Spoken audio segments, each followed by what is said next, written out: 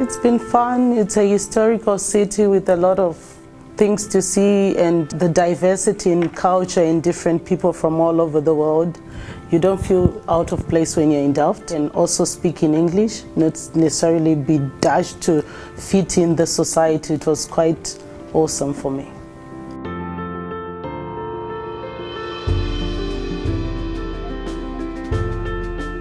It was that idea of mixing and interacting with other people from different parts of the world, learning how they put maybe innovations in their systems and integrating everything which has to do with food security and agriculture.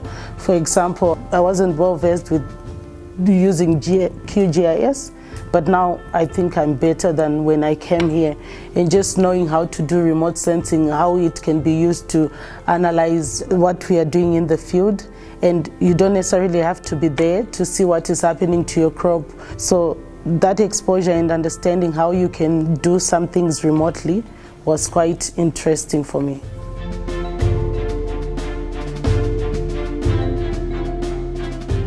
We went to Spain and France, where we were exposed to water infrastructure.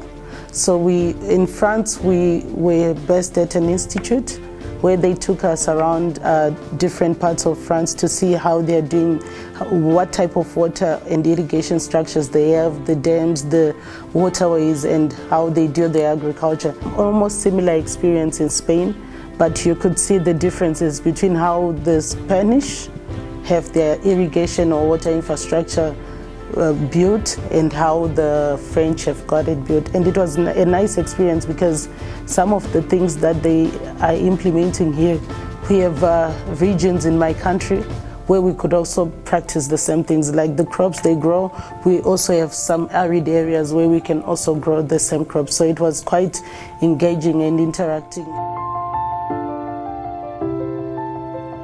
Understanding the interactions between food and water and energy will help in planning. So if governments are going to be making plans for agriculture, for water use, for energy, they need to know how the three are interlinked, how they are interconnected, the trade-offs, the challenges that are involved if we look at sectors in separate. And I've learned to implement also things that they have taught us, to even integrate them in our systems back home. So it's been quite a learning experience, which has been quite wonderful for me. And I can safely say I'll go back home and be able to implement it in my own country.